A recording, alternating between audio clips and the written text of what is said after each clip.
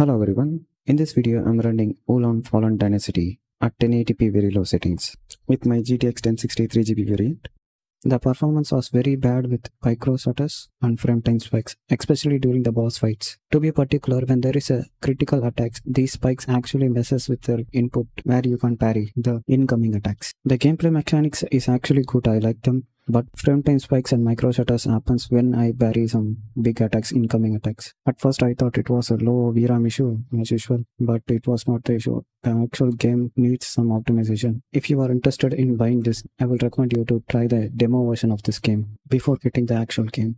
And leave a like, and if you want to watch more videos like this, subscribe, and thank you for watching.